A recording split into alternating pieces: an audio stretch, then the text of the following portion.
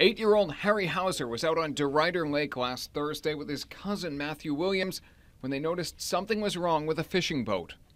Well, we thought that somebody was in the boat earlier, and then we kind of got a little freaked out.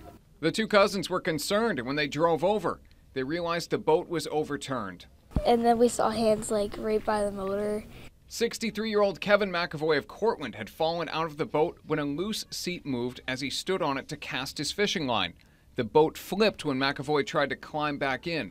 He had a life jacket and was debating swimming 100 to 200 yards to shore when the boys pulled up. But the kids, they pretty much reacted really well for me, and went straight on over and got the pontoon boat, so the swimming option didn't have to happen.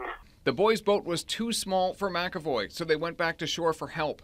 Matthew's father and grandfather brought a pontoon boat out, and Harry's 11-year-old sister Helen helped McAvoy climb aboard. I was worried about because I could see all the things that were coming out of the boat and just sinking down. The family then went out to tow McAvoy's boat back to the dock, and the next day they used snorkels to recover his tackle box. McAvoy and the parents thanked the kids for being sharp-eyed.